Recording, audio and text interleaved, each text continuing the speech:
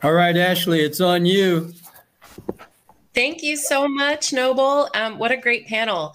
Welcome, everyone, and thank you so much for joining us today for the Local Municipal Solutions panel discussion. We're here to talk about ways that cities in Pennsylvania and beyond are reducing exposures to lead through policy action. As Noble said, I'm Ashley Deemer. I'm the Deputy Director of Penn Environment, which is a statewide environmental advocacy organization. We've been involved in the Get the Lead Out Pittsburgh campaign, and I'll be moderating our discussion. So this is a really exciting conversation because, as we've heard today, policy is really the best way to make sure that all kids are protected from lead. And decision makers from our region and beyond who may be in our audience today have a lot to learn from those who have already passed legislation and those who are now implementing their laws. We've heard a lot about Pittsburgh and Allegheny County today. We know that hundreds of kids under the age of 6 are diagnosed with lead poisoning every year in Pittsburgh. Not really surprising given our housing stock and the fact that a lot of our drinking water is still delivered by lead pipes, although that is changing, which we've also heard. And thankfully, after years of advocacy on the part of the Get the Lead Out Pittsburgh campaign, we now have some really excellent champions on this issue on City Council. And one of them is with us here today to talk about the ordinance that Pittsburgh City Council will debate and hopefully vote on next week. So we're going to hear more from our Pittsburgh champion and learn everything we can from panelists in other cities with comprehensive lead laws. From Pittsburgh, we have City Councilperson Erica Strasburger. We have folks from Lancaster, Craig Walt, the Bureau Chief for Lancaster Lead Safety and Community Development. From Philadelphia, we have Colleen McCauley, who is the Health Policy Director for Children First, as well as George Gould, who is the Council Attorney for Community Legal Services in Philadelphia. And from Buffalo, New York, we have Anna Falikoff, who is the attorney for the city of Buffalo.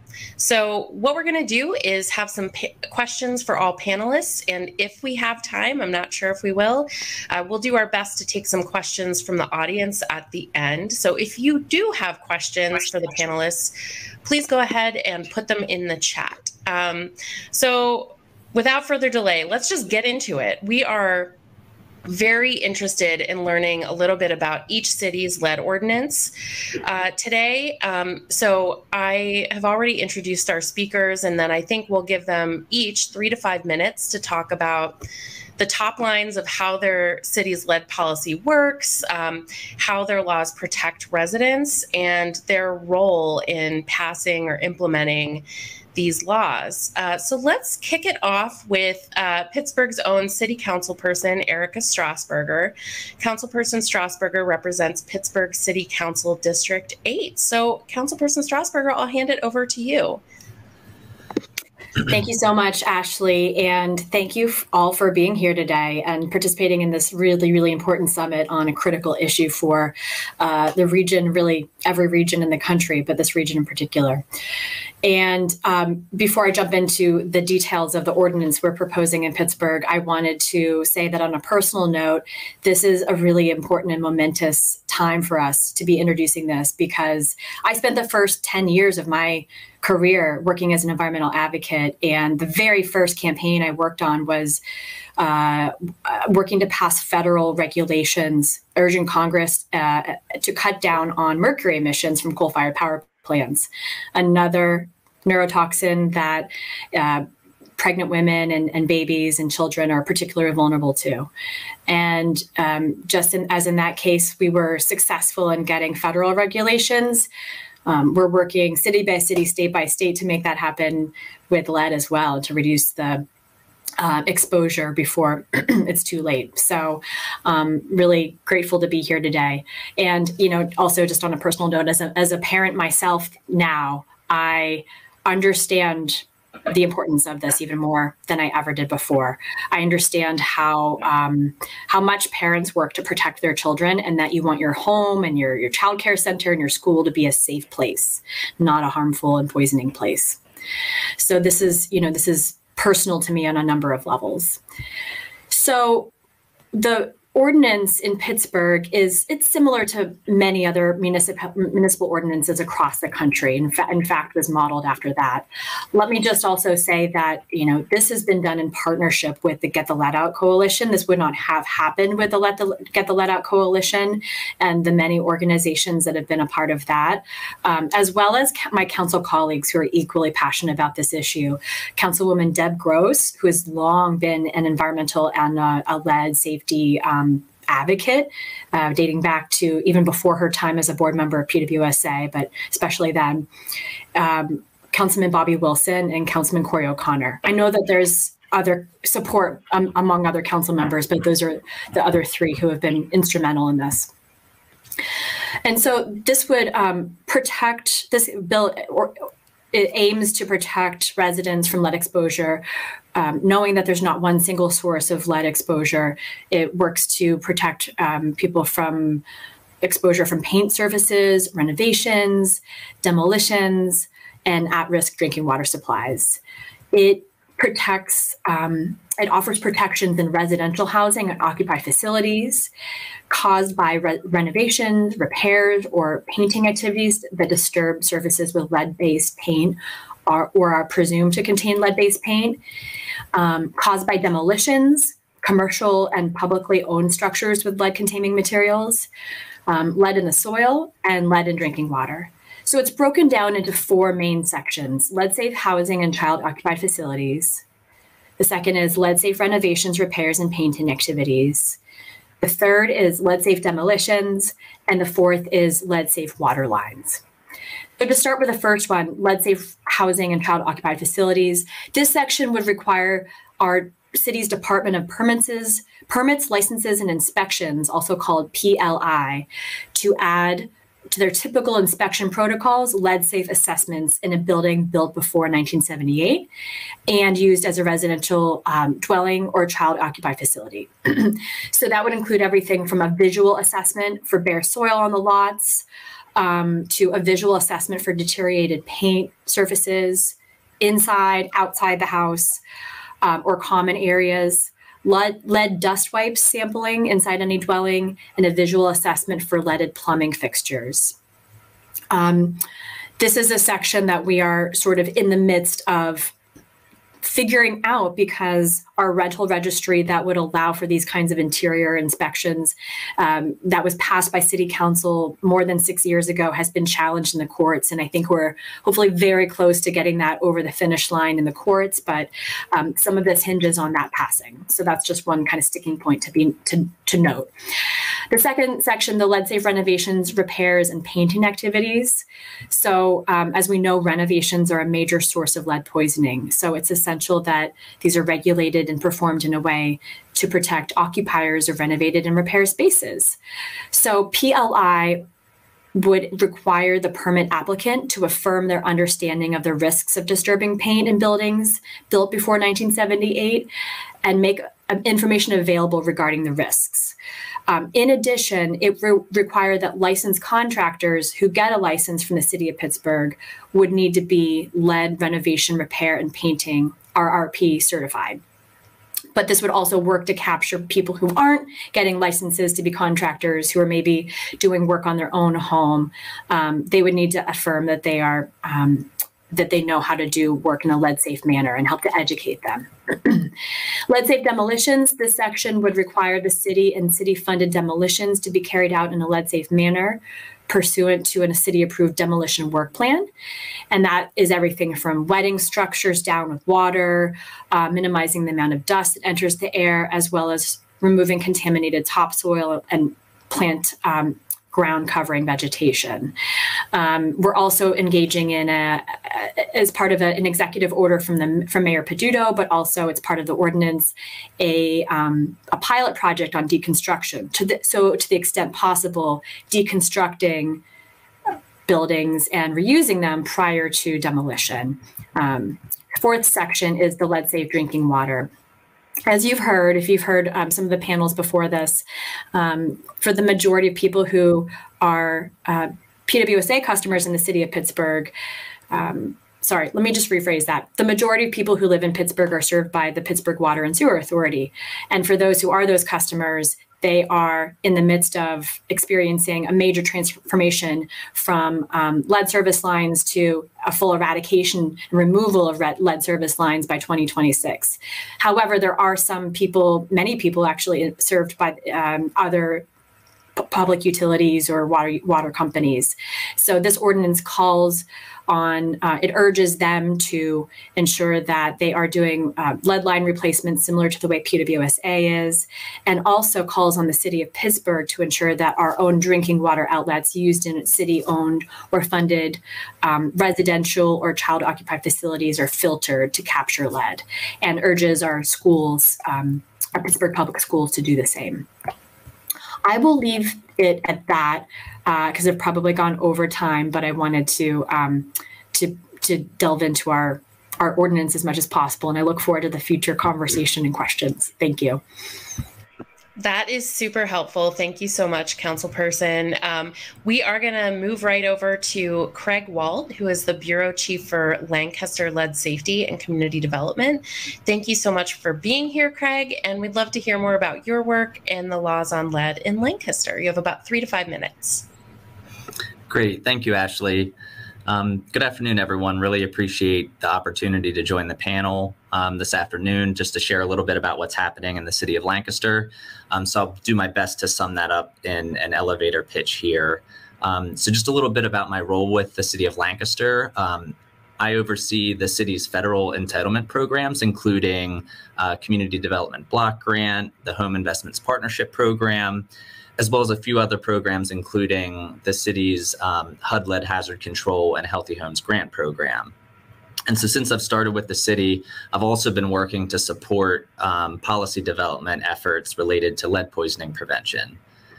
For a little background, in 2017, the city of Lancaster adopted an ordinance requiring rental properties to obtain and maintain a lead-safe certification that's valid for 2 years, and that's required for all pre-78 rental properties with occupants, with child occupants that are age 6 and under. Even prior to this ordinance in 2017, the city had mechanisms in place for EBLL enforcement activities. So over the last few years, the city's observed some challenges with this model, including difficulties with compliance, lack of an objective way to verify the age of the occupants when licensing and inspecting, and we all know that placing additional or specific requirements only on properties with young children living in them can lead to housing discrimination. And we also know that people move and there can be frequent turnover in rental properties. So all of these things have really moved us to explore expanding and improving the ordinance to better ensure lead-safe housing for all families. And additionally, we engaged GHHI, the Green and Healthy Homes Initiative, to work with the city in reviewing our current ordinance and to develop proposed updates based on the leading best practices. And along the way, we were also able to follow the work of occurring in other communities, especially what's been happening in Philadelphia. So that's really been helpful to inform our local efforts. And so now in 2021, we're in the process of proposing an amended ordinance that would expand the lead safe certification requirements to all pre-78 rental properties. We also aim to strengthen our EBLL case response by increasing the city's authority to ensure that we're notified about all EBLL cases, to ensure that the environmental investigation is performed for each case, and then in critical circumstances, be able to actually condemn a property for children under age 6 to ensure that the child, if they have extreme lead poisoning and or are undergoing chelation, to ensure that they can't return to that property until the lead hazards are remediated. So we presented this concept to City Council in early September. Now we're in the midst of our community engagement period with stakeholders and the general public. And then we'll be providing some updates back to City Council during the November and December sessions. We originally planned to have some legislation ready for that timeline. But at this point, most likely, we're looking at the beginning of 2022 to introduce the legislative updates. And I'll leave it at that. Thank you. That's great. Thank you so much, Craig. Great to hear about everything happening in Lancaster, and we'll dig into that more in a few minutes. Next, we're going to hear from our folks in Philadelphia. We're going to head east. We have two folks here from Philadelphia. We have George Gould, who is a senior attorney at Community Legal Services in Philadelphia. And we have Colleen McCauley, who is the health policy director at Children First, the Greater Philadelphia region's leading child advocacy organization. So let's go ahead and start with George. Do you want to give us a quick intro, George, of what's going on in Philly with your lead ordinance and your involvement there? And again, if we can keep it to 3 to 5 minutes, that would be very helpful. I'm glad to be here with everybody today. Hopefully we'll get George back in. He was instrumental to getting the law, Philly's law, amended and strengthened. Right, I'm from Children's First. We are a kids advocacy and policy organization working in southeastern Pennsylvania. And I'm also helping to lead a statewide effort, the Lead Free Promise Project, which I'll have a chance to share more about that with folks at the end of today's summit. So you heard a little bit from Craig already. Philadelphia passed a lead certification law back in 2011. Requiring landlords with properties built before 1978 to have them tested for lead, and to have that certificate updated, every 2 years, and ensure that it was updated at time of turnover. And shortly after, that's the gist of it. Shortly after, this is not the law that that advocates asked to be passed because it only applies to children 6 and under. It's not what we asked for, but that is what did finally get passed. And soon after, we found what we expected, that the law was pretty much unenforceable because there's no record of where the age of the tenants in a property, and because the certificate was required to be updated when the property turned over. And again, there's no record. The city doesn't have a record of when tenants come and go. We found that over like a 5 or 6 year period or so, only about 25% of the estimated houses that should have been tested were tested. So in 2019, we were able to get an amendment to the law passed to strengthen the law. So now all pre-1978 rental properties in the city of Philadelphia are required to be tested for lead. And that certificate is required when you go to initiate a rental license, get your rental license for the first time, and when you go to renew your rental license, because that is a transaction that happens with the city. So this law, like it was passed again in fall, this amended strengthened law was passed in 2019. I don't have a lot of data to share with you about how it's going. It was also it's been implemented in a gradual way. The top zip codes impacted by lead poisoning had to comply first.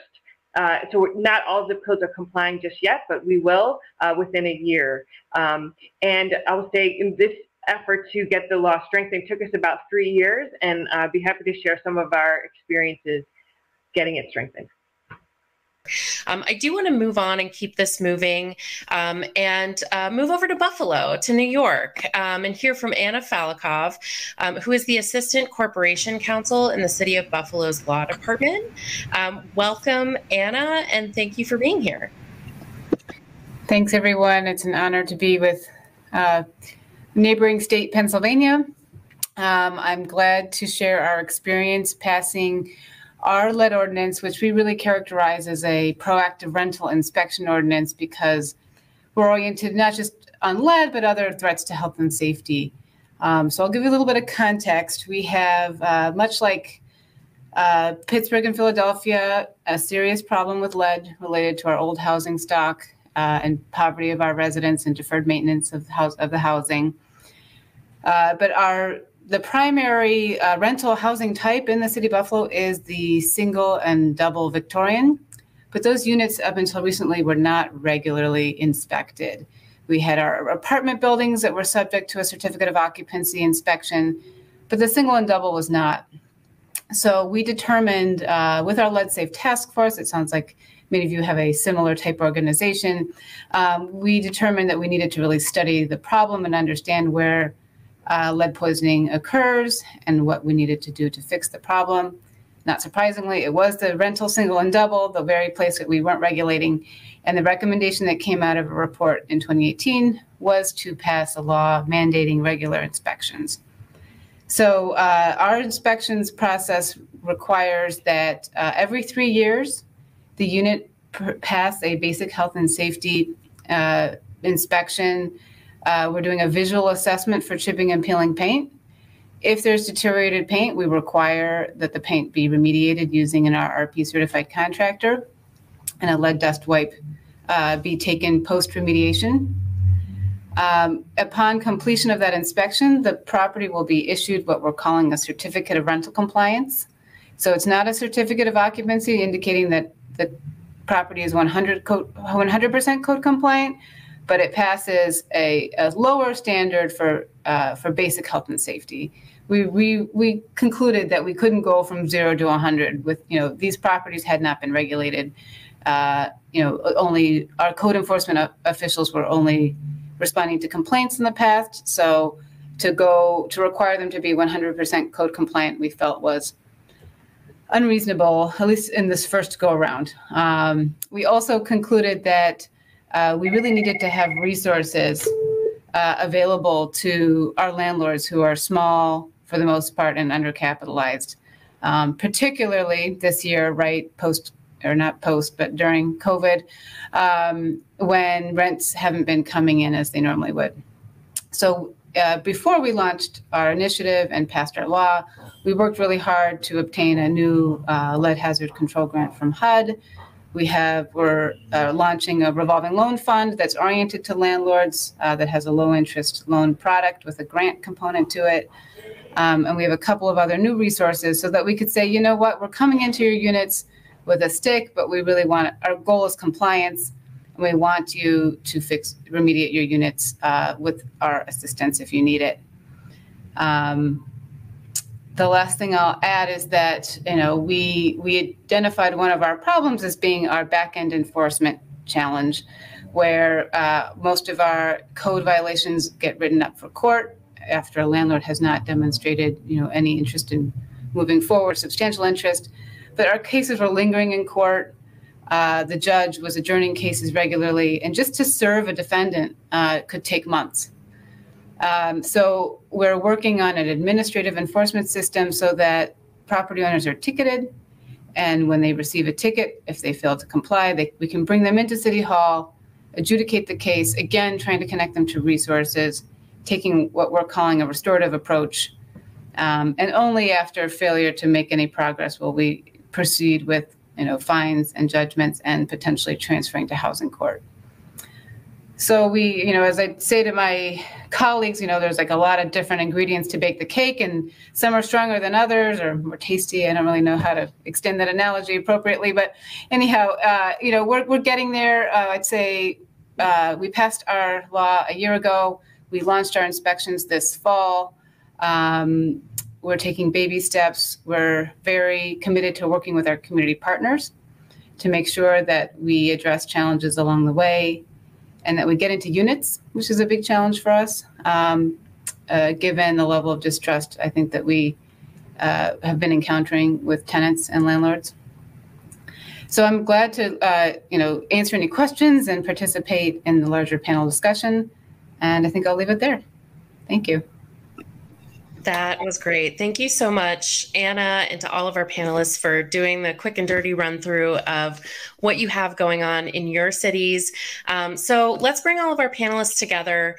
Often as an organizer who works on this issue, I advise people to talk about the vision and the big picture, because those are the things that really compel people to take action, in my opinion, towards social change. But here, I think we have a unique audience of practitioners and hopefully decision makers. And I think it's really valuable to get into the weeds a little bit, into the details of how these laws came to be, what challenges folks here have encountered, and we've talked a little bit about that already. But dig into what you've done to overcome challenges and what you'd recommend for people who may not be as far along in the process. So I'm going to kick off a series of questions to that end, and we'll go through and make sure everyone has time to answer. First, I really want to dig into the challenges that sometimes stand in the way of policy solutions, and that could take a variety of forms. For Pittsburgh's part, we coalition partners worked for years to really hone in on what the right ordinance was and address different operational and budget concerns, and then elevate the issue in a political way. So, that's just one example, but I'd love to hear more from panelists about the biggest challenges in passing and amending these laws, and implementation as well. And how did you overcome some of the political and legislative and operational barriers? And I'll start with Councilperson Strasburger, because Pittsburgh is the thing I'm most familiar with. And I know that your bill was just introduced this week, and it's going to be discussed sometime early next week. But could you describe some of the challenges that you've encountered in creating this bill and thinking about how it gets implemented, and how you got to this point and overcame those things? Thanks, Ashley.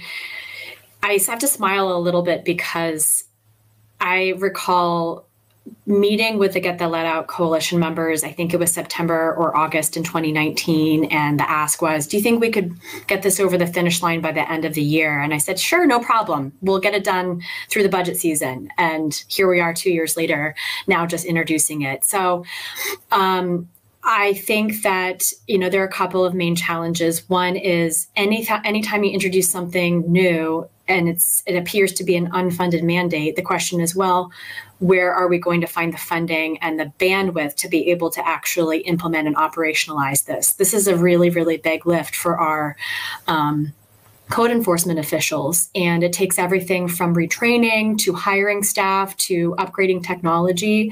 And with a city, regardless of the size of the city, that can take years in and of itself to do and to accomplish. So we have to be mindful of the needs of the department who will bear the greatest sort of burden of implementing this. Fortunately, because of the time that we took to sort of work through these concerns and work through the legal concerns, which we are actually still in the midst of doing, I have to be very upfront. We're working very closely with our law department and going back and forth to make sure that we're amending the bill to make it appropriate for Pittsburgh. We have seen an influx of federal support to cities in the form of the American Rescue Plan. So we were able to, through the city's allocation of the American Rescue Plan funds, City Council allocated $17.5 million to the Pittsburgh Water and Sewer Authority for their ongoing effort to replace lead lines and meet their goal, and $2 million to implement what was at that point a placeholder for this bill. So we have $2 million to work with.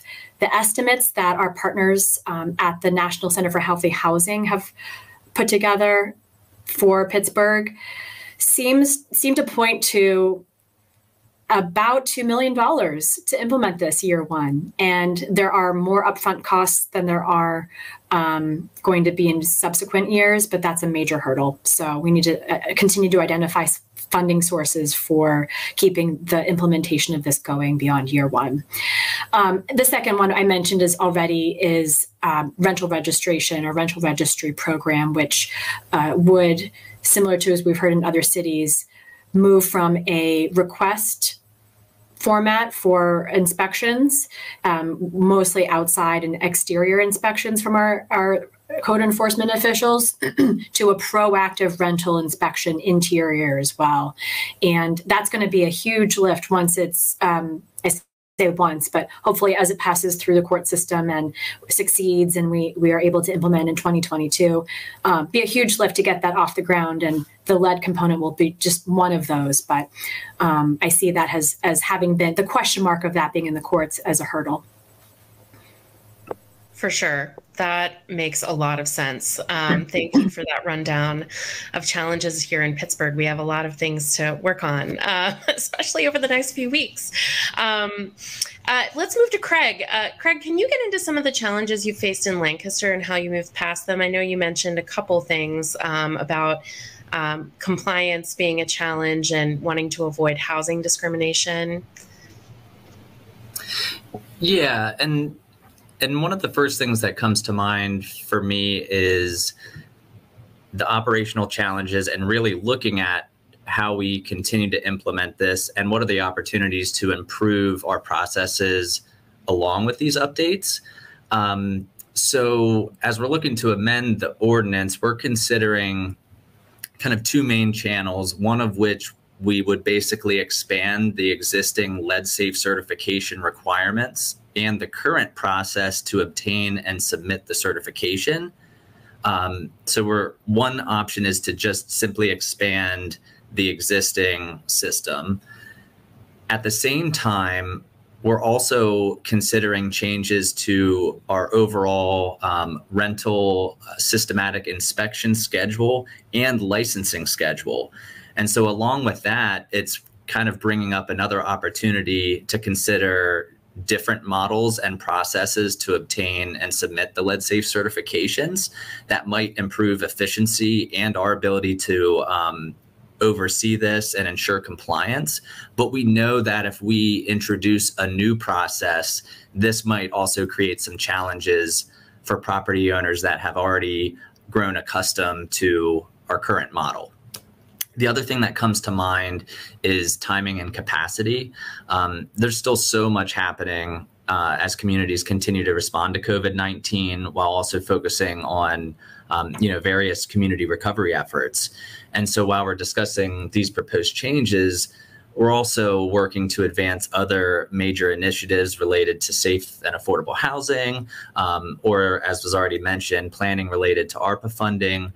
So capacity and sometimes competing interests can be a challenge because advancing legislation really does take a lot of time and effort.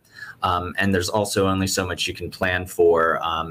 And as you move forward, it comes to light that there's a lot out of your control. For sure. Thank you for that. Everyone's keeping really good time. We're moving right along here. Thank you to the panelists for that. Colleen, I don't think we have George here, but I know Philadelphia's lead ordinance is quite comprehensive, and it ensures that every rental property in Philadelphia is certified lead safe or lead free. And I wonder if you have encountered challenges with enforcement or some pushback from property owners or any other challenges that you faced. I'd love to hear more about that. Sure.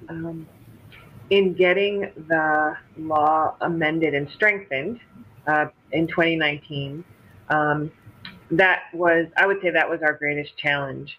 A group of folks who didn't want to see the law become universal, and some of the most outspoken folks who opposed it were rental property owners.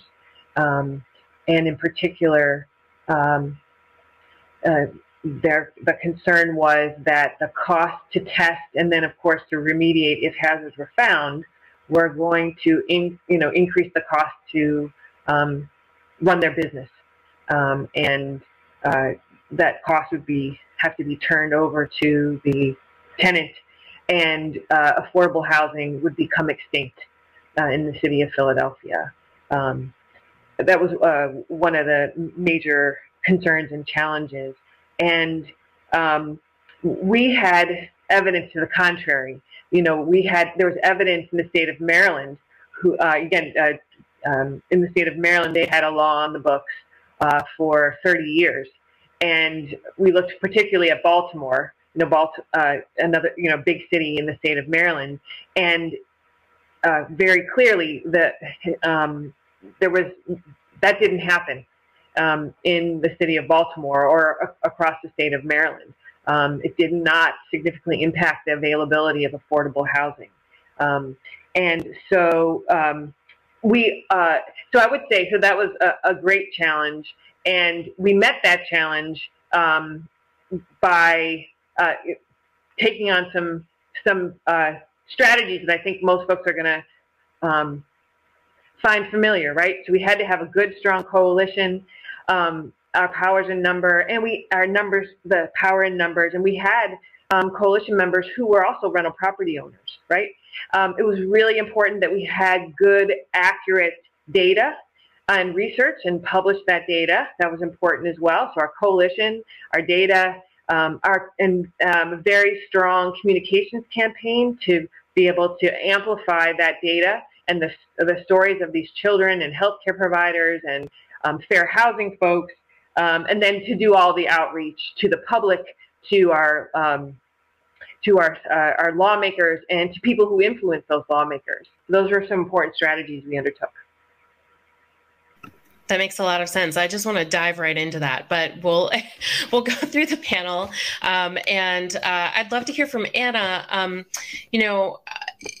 You've mentioned in Buffalo that landlords are typically smaller operations, they're undercapitalized. I'd love to hear if there was opposition or just general concerns from your city council about that and how you address that. And I also, I heard Craig mention COVID-19, and we haven't really talked about that much here, but I know your implementation has only just begun, I think, because of COVID-19. So I'd love to hear more about that and how you dealt with those things. Sure. Well, one of the not surprising things, but realities of small landlords is that they're not very well organized. So there was no organized opposition to our ordinance. But in a way, I wished we had had an engagement period with landlords prior and post. I mean, that's a big challenge we face, is educating landlords and getting, to some extent, their buy-in. We know that there will be resistance among those who simply don't want to partake in any kind of government regulation. But there are others, and I have met a few who say, you know what, this is good for us because it creates a level playing field. We want our certificate of rental compliance to show that this property is safe. And it's about time, this is a business, it should be safe and healthy. Certainly heard the concern about passing costs on to tenants. And that is a concern, but I always like what Amanda Reddy from the National Center for Healthy Housing says is, no one should ever have to choose between safety and affordability. It is a reality right on the ground, but we're working very hard to make these grants and loans available to landlords. So we're ready for them, for their concerns. COVID-19, the many impacts, obviously. One was entering into units. We had a small pilot prior to this fall, and it shut down almost entirely due to concerns about interactions between inspectors and residents. But I think the challenge now is certainly the concern about rents not coming in, and in many instances, really bad relationships between tenants and landlords that weren't always good, but they certainly got worse this year with the eviction moratorium in effect, where many tenants stopped paying rent, and landlords resent that for better or for worse. So we're entering into a kind of a fraught relationship where we need the consent of landlords and tenants to let us in. So those are our challenges, responsive to those questions, Ashley. And I'll say, Erica, that the internal capacity continues to be the biggest challenge we face. Like you were stating, I think so well, code enforcement has to actually implement what we write on paper. And so I did my best, to be in consultation with them all throughout our legislative process. But nevertheless, they're struggling, and they will continue to struggle without additional funding and support. That is super helpful. Thank you all for answering the hardest question, the challenges question. I think for a lot of folks who might be listening today, they're not even at that point yet. They haven't started advocating, or as decision makers, they haven't thought about what an ordinance would look like yet. And for question 2, I'd love to get into some advice for people who are just starting out and trying to examine this issue in their communities and what could be helpful, and how to get started organizing some kind of push for policy. So I'd love to hear from you all about first steps that you recommend. I understand that you're not all advocates or organizers, but hindsight is a wonderful learning tool. And so from your perspectives, it would be great to hear kind of what you imagine as the ideal kickoff for starting from scratch on something like this in another municipality. And we'll start again in the same order with Councilperson Strasburger. I know, again, you're on the legislative side of this and not the advocacy side, but you were an advocate for many years. And so I think you have some good perspective here. I'd love to hear what you think would be helpful from groups in other municipalities in getting started. Absolutely. I'm not going to say that this is the way that you have to do it, but what we found here in Pittsburgh was that through actually the University of Pittsburgh Institute of Politics, which brings together thought leaders on various issues, they actually focused in on lead. When lead became a really hot button issue in the news, when our water supplies, it came to be known that our water supplies were threatened. I wouldn't say for the same reason as Flint, but in the same way as Flint. Everyone began focusing on lead in the city of Pittsburgh and in the region, which was a good thing because this is the result now, many years later. Institute of Politics convened everyone who works on this issue, studied it, came out with a recommendation report, and this is sort of countywide. And the benefit of that was then there was a coalition of groups that included our county health department, who you've heard from, that included advocacy groups, that included members of the government and university scholars, so that we weren't surprising anyone or leaving anyone out. I was actually not part of that process, but that created a coalition.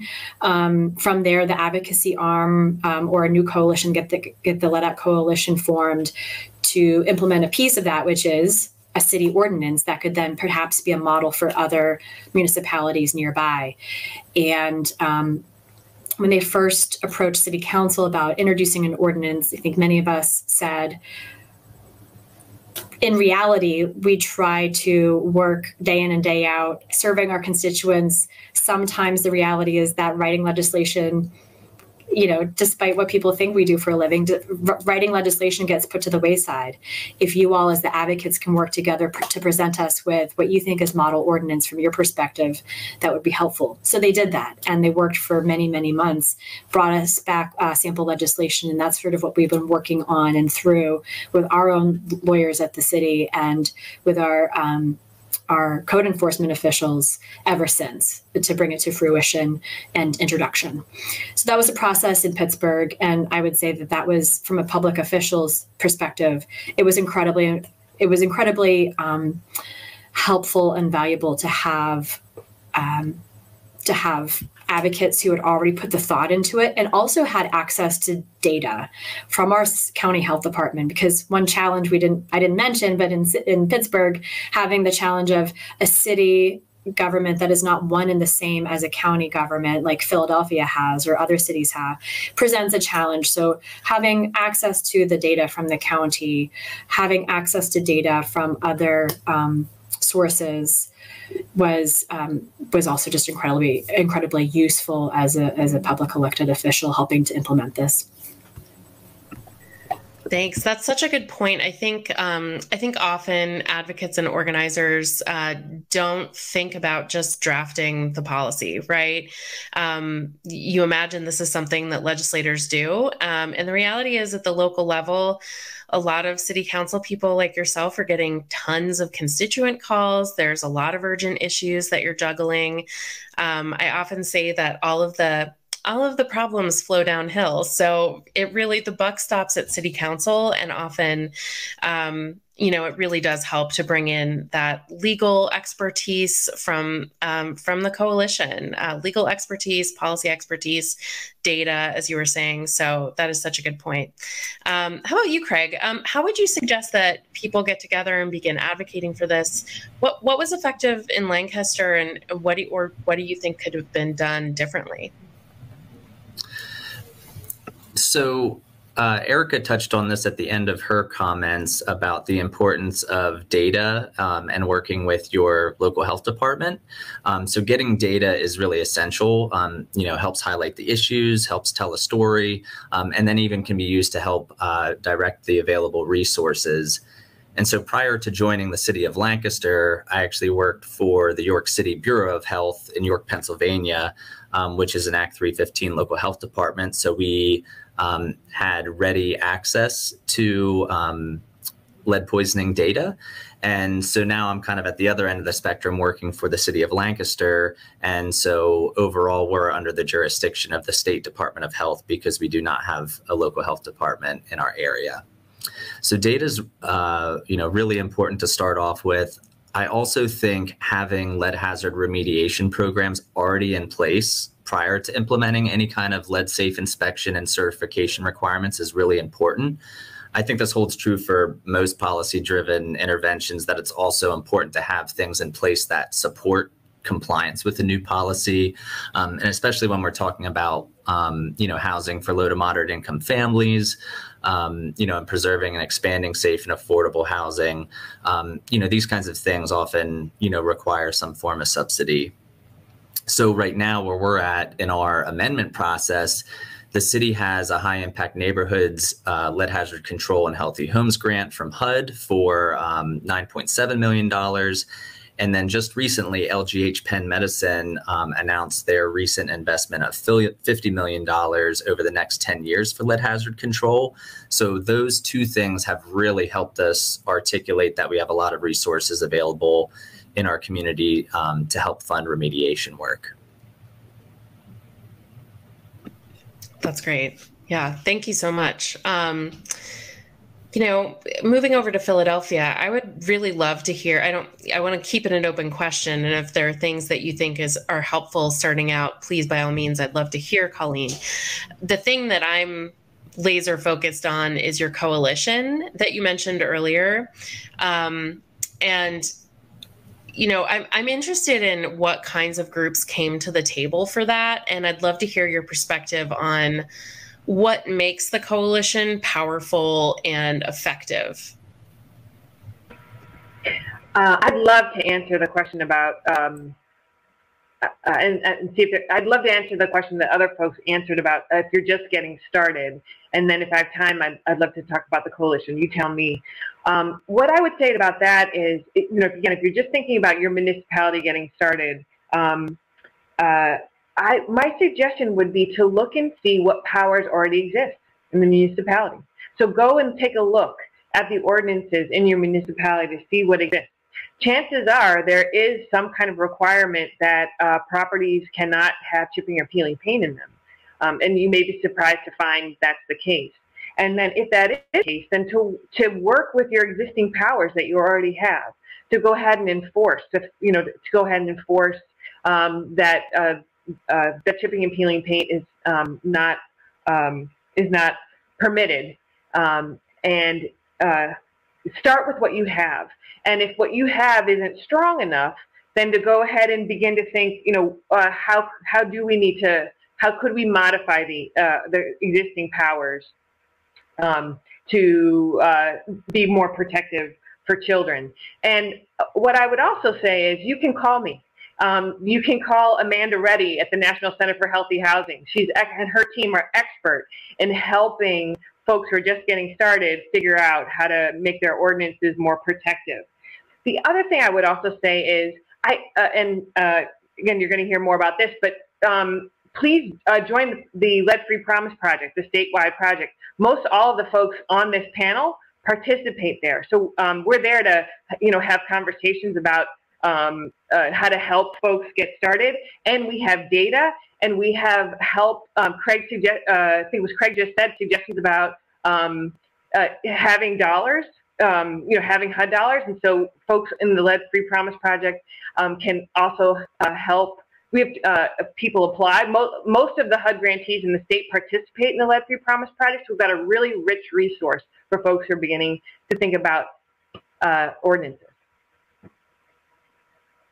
That makes a ton of sense. Don't reinvent the wheel. There are people who are glad to hand over everything that we've learned in forums like this, or just one-on-one conversations even. So folks have a lot of other people to rely on in that way. We have a little more time. I would love to hear about the coalition, and just because I think that is one of the first steps, like gathering your partners and figuring out who's going to be with you in this, not fight, but in this work. So the Philly Coalition has been really effective, and I'd love to hear about the different kinds of groups that came together for that, because I think the coalition's diversity might be its strength, and I'd love to hear about that. Yeah.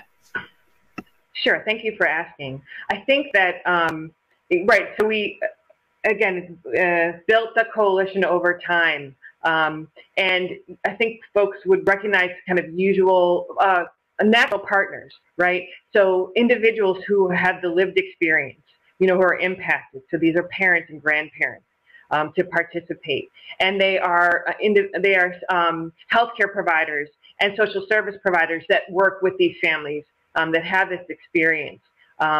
They are folks like George Gould, who unfortunately we can't hear on this session, who are lawyers who can write the language for the law and provide other expertise. We had several public interest law folks from public interest law firms join us. Again, having rental property owners who think, yes, this is the cost of doing business. No, of course I don't want to harm a child in my property. So now that was a heavy lift, I have to say, for us in Philadelphia. It's also about ultimately who is influencing our city council members, and also so who influences them, and how to highlight some of the I'll just stay there for a second. So this is an environmental justice issue, and I know we've been talking about this today. So we had the NAACP come on to support this effort, and the Women's Law Center in Philadelphia, because these are mostly single moms who are renting these properties and who are being discriminated against in Philadelphia. Again, the original law was just for 6 and under. So bringing on those partners who can see who can speak to the discriminatory nature of what was going on. There's also power, your remediators, especially your painters union. That was, if you've got unions, right? They bring a lot of power. They have a lot of capacity also to be speaking to come with you on your meetings to talk to lawmakers. So we had the local painters union. And so those were, I would say those were some key folks to think about who is influencing, the policymakers is an important thing to consider. So awesome to hear about. Thank you, Colleen, and sorry for the double question. I just had to hear it. Anna, I know you're coming at from this, maybe from a slightly different perspective in how the Buffalo law was developed. You were really in-house there, it seems, working to develop that internally. But I'd be curious your thoughts on this question of how, what tips people can take away from this for getting started in their own city. I think a lot of really great tips have been shared. Certainly looking at the existing ordinance is key, and the coalition. I mean, we have had our Let's Safe Task Force around for about 10 years, but it strengthened in the last 3 years thanks to the report I mentioned. I think that the report, which included data analysis from the county health department, it really gave a focus to the coalition, and it gave a path forward and sort of a guide to advocates as to what to ask for. And at the same time, it's a good moment. There were a number of cities pursuing these same proactive rental inspection ordinances. So when the city received the report and saw the recommendations, it wasn't a foreign language. We could sort of understand that this is the path that many other cities have taken. Certainly our neighbors down the highway in Rochester are 30 years ahead of us in many respects, and we've always looked to them. But the report and the best practices were useful. So coalition data, looking at what exists, I'll reiterate that those are all excellent first steps. Awesome. Thank you so much. I feel like we could sit here for another hour and just crack your brains wide open and learn so much from you all. I really want to thank you all for being here today. This has been fantastic. I hope the audience sees how special this is to have all of you as advocates and practitioners here sharing what you know about how, the process, how this gets done. And I hope you've inspired some folks here to get deeper into the work and seek more conversations like this with you and other folks who are doing these kinds of laws in their cities. So thank you again for everything you've done and for joining us today. And thanks to Women for a Healthy Environment for having me as a panelist today. I think to keep the conference moving, we're going to wrap this up. But again, thanks so much for joining us, and take care, everyone.